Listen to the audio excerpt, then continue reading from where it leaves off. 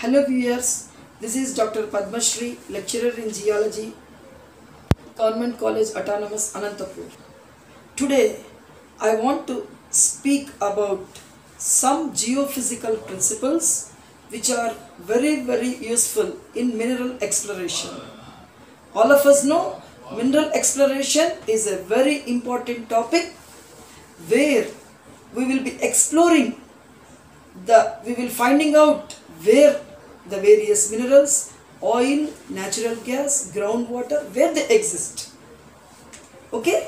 We'll be always in search of aquifers, good aquifers. What are aquifers? They are the bodies which contain water. Okay? And we'll be in search of traps. Traps means the rocks which contain oil, petroleum, natural gas. And we'll be in search of various minerals. Okay, so we utilize some physical principles like gravity, magnetism, electricity, radioactivity and seismicity in mineral exploration, oil exploration and groundwater exploration. Okay, so amongst all geophysical methods of exploration, do you know what is the first method? Very useful method, non-destructive method. It will not involve any sort of destruction. It's a very useful method, and that is gravity method. All of us in our lower classes are familiar with Earth's gravitational field, acceleration due to gravity or whatnot. Okay, so here the gravity of the Earth is measured to give you an idea of what is present inside, what is hidden inside the Earth. Okay, so in a simple form, gravity methods are the methods in which the gravity is measured in a certain area to give you an idea of an aquifer or a mineral deposit or oil or petroleum or natural gas. Okay, so now let us see how you measure this gravity, what are the equipments which are used and how these gravity methods are used. So all these things now let us go through. See, gravity, Earth's gravitational field is measured in areas using a very important equipment called gravimeter. Okay, so gravimeter is an instrument which is used to measure the Earth's gravitational field in your area of survey. So what is it? It is nothing but an equipment which is having a spring to which the weights are attached.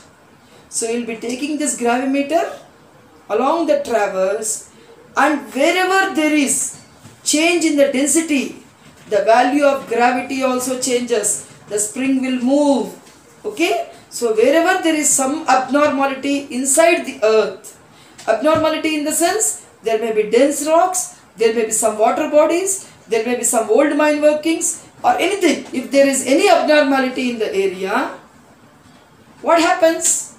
You will see some deviation in the spring. The spring moves and you will get some abnormal values when compared to the already measured values in that area.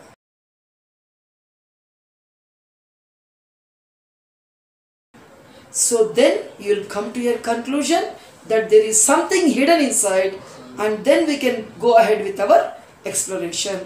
So gravimeter is an instrument which helps us to measure the gravitational component in the area of exploration. Okay, so gravimeter is nothing but a spring attached with weights. Here I want to tell you, see, if there is a dense rock over, then the gravity also increases. So gravity of the area increases with the density of the rocks. Let me remind you all, the densest rock, what is the densest rock? Basalt. It is a very dense rock. And next comes granite. And next comes sandstone, which is having low density. So if at all, in any area, if the gravitational values are less, then you can think that it is a sandstone. And all of you know sandstone is a very good aquifer. It will carry water. Then you can go ahead with your exploration in those lines. Like that, we will come to a conclusion that if the density of the rock is more, the gravitation value is also more, and all these values measured in an area are plotted in a graph called Gravity Anomaly Graph. Gravity Anomaly Graph, what is it? So in a complete area of survey, you might have taken so many gravitational values at various distances. Now take all the distances on the x-axis and all the gravitational values on the y-axis. You will get a V-shaped curve. An inverted V-shaped curve is seen after plotting all these values. So what happens? At one peak point, the value of the gravitation is more, and again it will come down. That peak point is called gravity anomaly, and if you can note that distance and if you can explore over there, you will get some abnormality over down. It may be an aquifer, it may be a mineral deposit, or something of your interest. So gravity anomaly graph shows us how to identify the location of the anomaly. So where the rocks are behaving in an abnormal pattern, where the rocks are giving abnormal gravitational values, maybe because of their density, maybe because of something which is present inside the earth, that anomaly has to be noted, and that anomaly is called gravity anomaly, and that curve is called gravity anomaly graph or gravity anomaly curve. So by identifying the differences in gravity, we can easily explore the mineral deposits or various interests or various water bodies or oil, petroleum and natural gas bodies.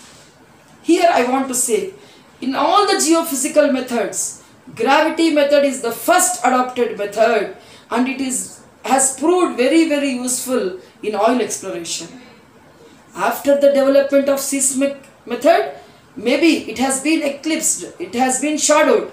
Now seismic methods like reflection method and refraction method are very much useful, but still all of you remember gravity method, the first geophysical method, is a very useful method. It is totally non-destructive. You are not destroying anything. That is the very important point over here. You are just taking a gravimeter along with you.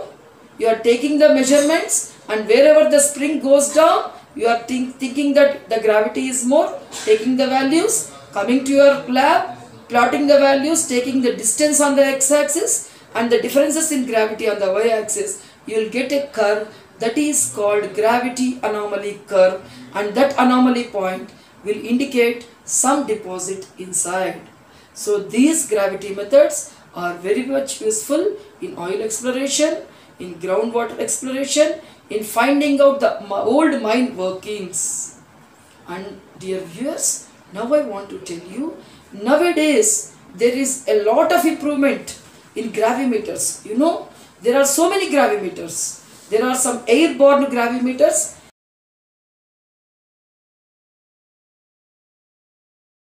which used by means of aircrafts, ground gravimeters which we normally carry along with us. There are also floating gravimeters